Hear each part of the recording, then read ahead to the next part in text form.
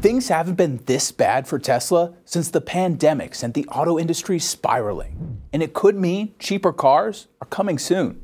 For the first time since 2020, the automaker reported a negative quarterly cash flow, burning through $2.5 billion since the start of the year. With Tesla shares down more than 40% since January, Elon Musk discussed the setbacks his company has faced in an earnings call this week. In Q1, we navigated several unforeseen challenges. As people have seen, the EV adoption rate globally is under pressure, and a lot of other auto manufacturers are pulling back on EVs.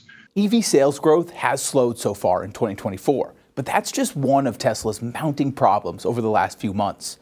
From recalling over 1 million vehicles in China to viral TikToks about their Cybertruck's pedal malfunction and laying off 1/10 of their global workforce, there have been some bumps in the road, to say the least.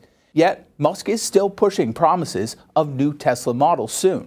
Early 2025, if not late this year. These new vehicles, including more affordable models, can make the price more accessible, the value for money better, and to keep improving that over time.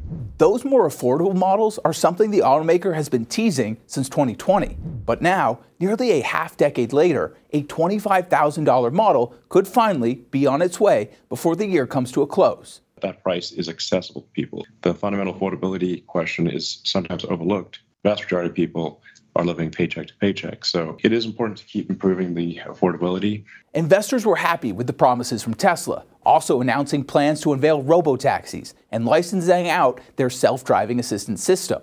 Tesla's stock jumped up 13% on the news as the automaker hopes for a smoother ride throughout the rest of 2024. Gotta make sure Tesla is very prosperous. I think it is prosperous, and it will be very much so in the future.